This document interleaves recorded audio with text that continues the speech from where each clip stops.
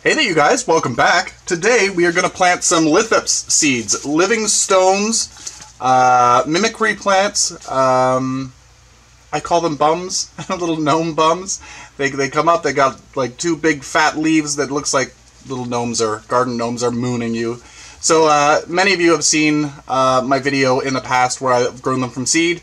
I was successful and I was doing really well with Lithops, and then around the time that I moved, things just went a little bit crazy. I put some stuff outside, and some mice or something got into them, and maybe raccoons as well, tipped them over, and everything fell in the pot, and then there was like chunks out of them. So I just said, you know what, I'm done. I'm done for now, and I want to start growing them again. So anyway, I ordered from Silver Hill Seeds in South Africa. And they have an amazing selection of succulents and native South American plants. So they are really good quality. I've ordered from them in the past and had really good success. It's a little bit pricey for me because of the conversions, but all in all, it's a good value. Because sometimes you buy from eBay and they don't, you buy them and none of them grow, or it's the wrong thing. They actually harvest the seed themselves, so you get what you pay for. So anyway, I have 3 different varieties of Lithops, a species mix, so I just done all around everything. I have Acumpe, I don't even know. Let's show you. Is it going to come into focus? Let's put it under this camera. This camera might focus. There, I think it is. So we got that one, and then we've got some Bromfieldii, and Lampranthus maximiliana. This one isn't actually a Lithops. I think it's in the mimicry plant family. The flower resembles that of an ice plant, but so does the Lithops. Really kind of a daisy-like flower, but this one has like a really vibrant red or a pink flower, just beautiful. Maybe if I can find a photo, I'll put a photo up in the corner there. But this one is going to take different care than the Lithops. I'm using, I don't know, these are 7 or 8 inch clay pots. I bought these seeds, they arrived a few weeks ago, and I just didn't know what I was going to plant them in. It's always a big thing because Lithops, they grow so slow that I didn't want to put it in something that looks kind of crappy, like I did before. They were in like a little salad container with the lid, and it worked really well. But I didn't want to have that as a display outside. It just kind of looks a little like I didn't care so much. But I love using that sort of stuff. But I know that it's going to be in that for a number of years, so I just wanted to go a little bit more mainstream. So not knocking anybody that wants to reuse stuff. I think that that's fabulous, and I do it as well. If you see all my pots in the back, everything that I purchased before, I save the pots and reuse them. Even anyway, I'm rambling. Let's just get to it. So with Lithops, I'll bring you down to this other camera. With Lithops, you want to have a really well draining soil. So in the bottom of these pots, because they're really big, it's kind of overkill. But Lithops actually have a taproot, from what I understand. So you want to give them a little bit of root space, which I did not give them the last time. I didn't give them that space that they wanted for the root system. So I have just my regular Pro Mix, and it has perlite in it. It's a high porosity perlite, or high porosity Pro Mix soil. So it's got peat moss, which is probably not a great thing for Lithops, but because it's high porosity, it's got a really fast draining rate, so that should be fine. And I mixed it with Growstone. You've seen it before. It's a recycled glass product. Not a sponsored video. I wish they supplied this stuff. I bought this from Amazon, and it could be pricey, but it's a big bag and it lasts me a long time. I don't use it for everything, but if I want to aerate the soil, it's a really good product. So this one adds aeration, eliminates overwatering, and helps end root rot. So it helps with drainage, but the product itself actually absorbs some water.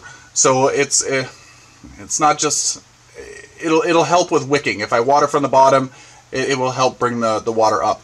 So yeah, and then so that's what I put in the bottom, just a mix of my high porosity soil and high porosity potting mix, and then the grow stone. I did about a 50-50 mix in here. And then for the top couple of inches, I am using the same mix, but I added an extra part of play sand. Really, if you can use a horticultural sand, that's much better. Can you see that up here? A horticultural sand is better. It's a coarser grit, and that's really what I want to use. But in my area, it's hard to find horticultural sand or sharp sand, so I'm using play sand. Actually, with play sand, it can actually stay more moist. It can stay wet a little bit longer, which is weird. You would think that sand would dry really, really quickly. So anyway, I'm mixing it up here. It's a good little mix, and I'm going to just add this to the tops of my pots. So the bottom portion has good drainage. I'm going to leave about an inch from the top of the pot. There's a lot of sand in there, a lot of grit. It's good. I'm leaving a space at the top because I want to put some saran wrap or something to add a little bit of a greenhouse, a little dome. Because lithops, when they're babies, they want to be a little bit more moist. So I want to water them a little bit more often. I want to spray them from time to time. They're not as drought tolerant as their parents, as their big adult parents.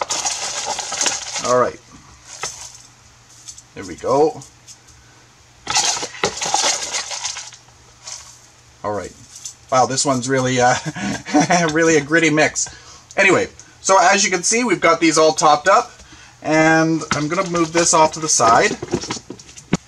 I've got my bucket of sand over here. As you can see, this is actually for the front walkway. I don't like to use salt. I like to use sand wherever possible. So that's why I bought that. I actually bought it from a garden center. But it's called play sand. So that's nice and dry. So what you want to do is, because lithops, we'll do the Lampranthus next. I'll do one seed pack of lithops, and then I'll do the one seed pack of Lampranthus, and we don't need to do all of the pots because it'll just take too long. So I'm going to add a little bit of sand to this little pot, or this little holder, just a little bit. So what you want to do, you want to add the sand to here, or a little cup, a ramekin, something, and then you want to get your seeds out of the package. It's always a tough thing to get the seeds out. Seeds are the seeds of lithops are really, really fine. So the reason why you want to use the sand is you're going to mix the seeds with the sand, and then you're going to sprinkle it on the soil surface so it evenly disperses it. If you just try to pour the seeds from the lithops out, they're going to come out in a big clump. So I don't know whether you're able to see this. Are you able to see the little dark line there? I think there's about 100 seeds in here. 150 seeds. That's them. They're just like dust. So there we go. Let's open this up a little bit. Can you see in there? They're all down there in the bottom. So if you were trying to evenly spread these, it's probably not going to work very well. So you want to pour them into the sand. I can barely even see them in there. Mix them all around. Perfect. There we go. And then we're just going to take this sand and we're going to sprinkle that evenly over the surface.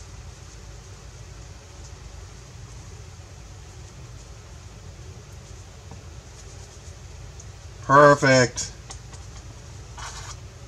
Next time I could use a little bit less sand, I think.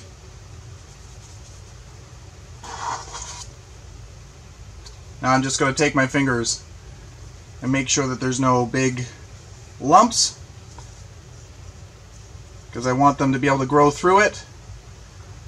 There we go. Perfect! Perfect! So now what I'm going to do, it's probably going to be good to water these in, but I'm going to use a spray bottle, and I'm just going to spray the top of the soil, and then I'm going to maybe put the pot itself, because it's a clay pot, I'm going to put it in some water just to moisturize the whole pot of soil. I don't want to water too heavily from the top because I don't want the seeds to go down into deeper into the soil. I'll just use my sprayer. Anyway, we'll do that at the end of the video. Let's do, so that's one thing of Lithops planted. Let's put this on the top so I don't forget what it is. I have some labels. I forgot to cut them before the video. I did it with my label printer. I'll just have to cut them all and put them on little spikes. So next is the Lampranthus.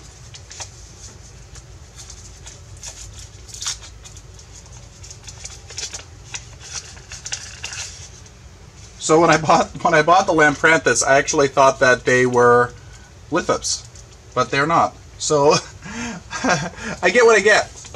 Just gonna add a little bit of sand to here. There we go. Same idea. As you can see, I just added less sand. I don't know whether you're able to see that. It looks like just sand. Lampranthus also have a very small seed, apparently. If I can get in here. Making it harder than it needs to be. Alright, so it's very similar seed size, just very dust-like in there. Oh, I think these seeds are actually smaller. I can see some stuck in the bottom. There we go. Just mix them up there. Woo! There you go. So now we're just going to throw these on the soil surface.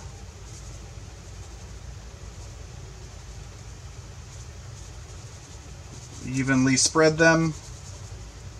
That's a better amount of sand. It's all just a learning curve.